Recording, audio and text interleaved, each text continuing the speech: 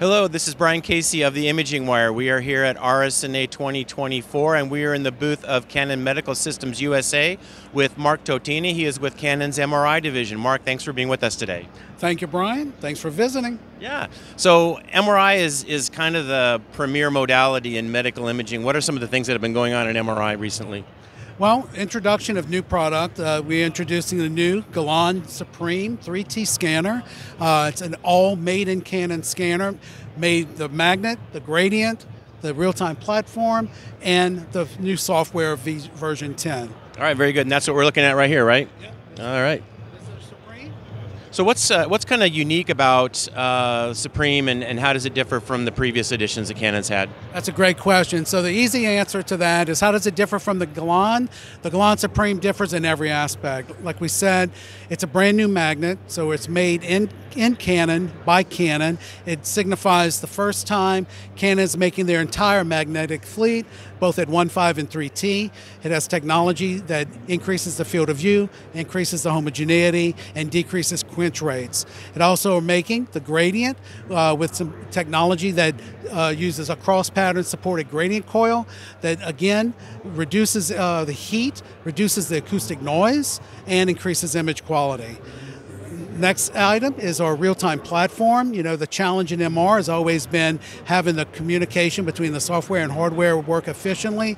The real-time platform does that. This platform is designed with a real-time manager to optimize using an algorithm to increase communication speeds, doing technology improvements such as real-time eddy current distortion correction during the sequence, as well as other improvements. So you've got, Canon has scanners, MRI scanners at 3T and 1.5T.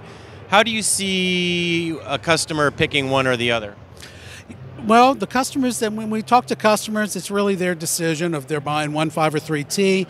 Most of the time, it's driven by their competitive markets. If they need to introduce 3T into their market, if it's high-end academics, they tend to focus more on 3T and high-end 3T technology, which the Supreme satisfies. Now, with the Supreme Edition, when can we see this on the market? Does it have regulatory clearance right now? Yes, it is FDA cleared. It's already purchasable. In fact, we've already started selling them. Right. Very good. Mark, anything else going on in the MRI market we should know about? You know, I mean, the big story is AI. You hear a lot about AI.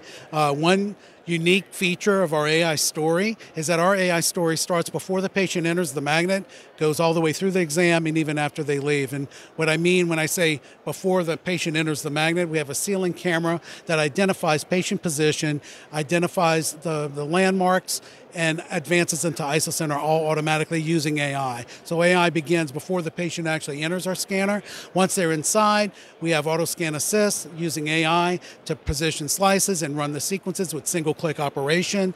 Then we have acquisition-wise iterative motion correction that removes motion from the image using AI again. And then lastly, in the post-processing, AICE and PEAK, two deep learning reconstruction techniques. We were first to market with AICE in 2019, and then we've introduced PEAK last year, and PEAK expands again this year. And those two technologies really improve the image quality and upscale the resolution. All right, very good. Mark Totina of Canon Medical Systems USA, thanks for being with us. Thank you, Brian. I really appreciate it. All right, signing off from RSNA 2024, my name is Brian Casey.